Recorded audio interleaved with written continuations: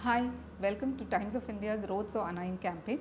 Let's meet Additional Commissioner of Police Traffic, Mr. Kapil Kumar C. Saratkar, the officer who heads the Greater Chennai Traffic Police Wing.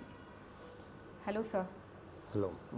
As the officer who heads the GCTP, which behavior on the road annoys you the most? Young boys driving over speeding and doing wheeling or sometimes just racing, because that shows that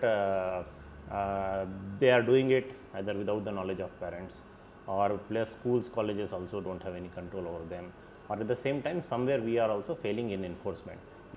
That is something which actually needs very immediate attention of the whole system. Okay. Yeah. Why do you think it's difficult to enforce traffic discipline in a city like Chennai? With a very heavy population and where lot of vehicles, like almost 60 lakh vehicles in Chennai city, GCTP or any other agency tries to bring in that discipline, but what happens is with those resources we can catch only a sample, a part of them, and there has to be proper deterrence after paying the fine.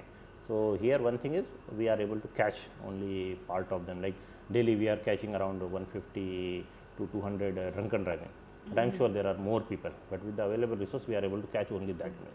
Second thing is we are able to register cases against them. I am not talking about DD, drunken driving under influence, but other things also. So we are able to register the cases, but there is no foolproof system where everybody has to pay the fine. With our efforts we have increased it and it is increasing day by day, but still there is a lacuna there. So in Chennai city we know where these DD checks happen, drunken driving checks happen, the usual places, for example like Halda and Saidapet. So we have noticed a lot of people taking D routes to avoid these checks. What is GCTP planning to rein in them? No, actually it is being taken care for the simple reason. See, on a particular night, mostly DD check we do in the night. Particular night, almost 10 places traffic is doing vehicle check, and they change every day. Every police station, every subdivision, generally one point will be there. So they change actually every day. Okay, maybe in a particular place which is very heavy, where lot of roads meet, you will see maybe every day type of thing. Okay, and it may not be exactly the same point. So that is one thing. Second, we have every police station has a patrol vehicle, so that they also do the vehicle check. So it's not that they do at only one point. They themselves, because see, they also know that they have to catch this thing. So they also with day-to-day experience, they know where more people are like. There is a chance that particular places we do, because there are places where FL2 licenses or TASMAC bars are there. So maybe some places nearby we will do them. That is one thing. So that's how we basically do changes. So only to deal with this problem also we are going to have something called interceptor vehicles, where the vehicles, that gives us, today it is done here, tomorrow, not only today, this particular hour we do here, then we do here. Okay, so that thing will be there. So that will add an element of surprise. So because what you said, that problem is there, because now Anna Nagar, where the TROS system is there, Yes. now everybody follows, because whoever has gone there and jumped a red light or crossed that stop line has got a challan. So that problem is there, that people also observe. Not only people, it's very sad to see that even road users also tell the people that ahead some vehicle check is going on, to defeat that thing. Okay, so that problem is there.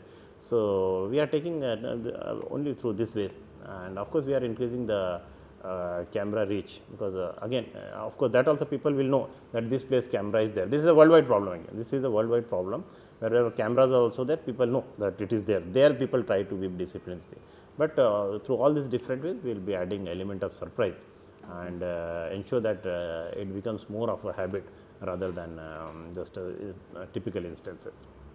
And one more thing, you might have heard about these complaints where cops get hold of drunken drivers right outside TASMAC shops. How far it is?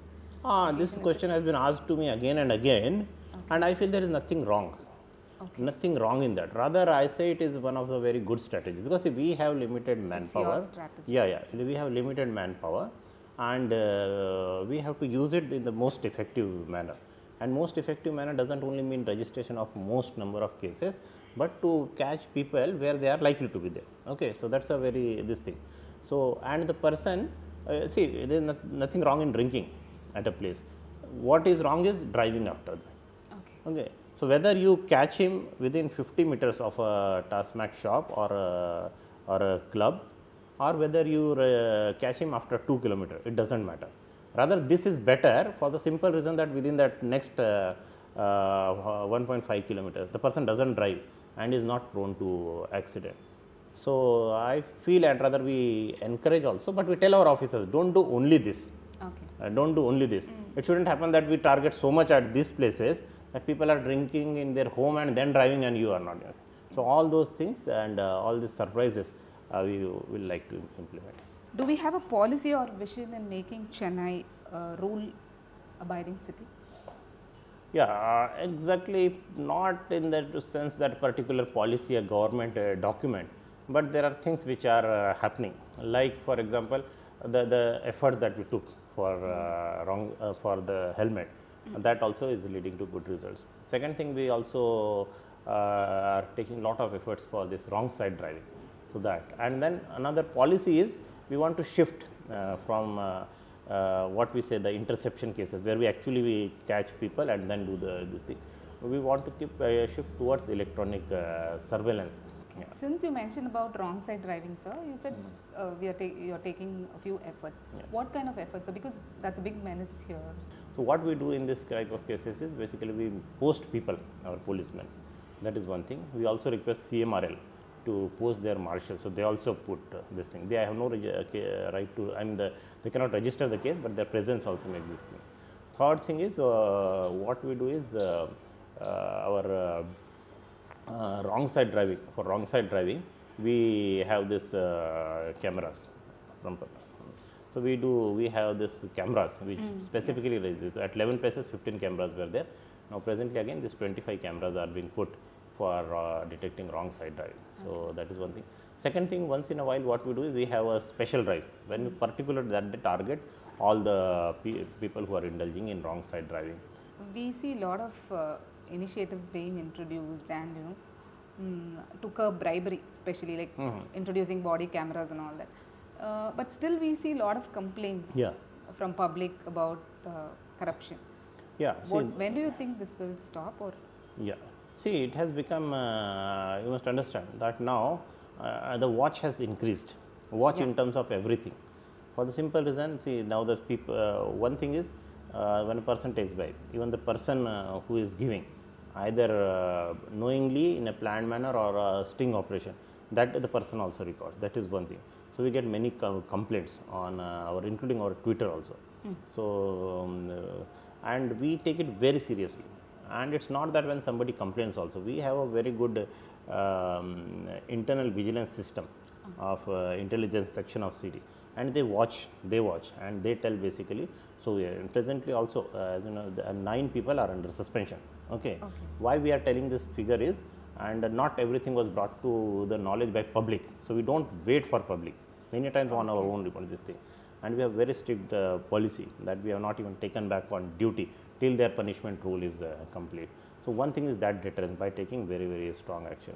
Talked about body worn camera, that we use a lot of times, and body worn camera helps us both ways. One is it helps us to keep an eye on our own behavior, police behavior, and at the same time what the other person does also. So many drunken driving under influence cases and the arguments and the fights which happened after that have been captured on that. So, we encourage using that thing, and we are even going to procure more. Apart from that, in our patrol also vehicles, we have just given something called a tripod camera. So, wherever they are doing vehicle check, maybe in a week or so it will happen, they will be doing only under the eye of that particular camera.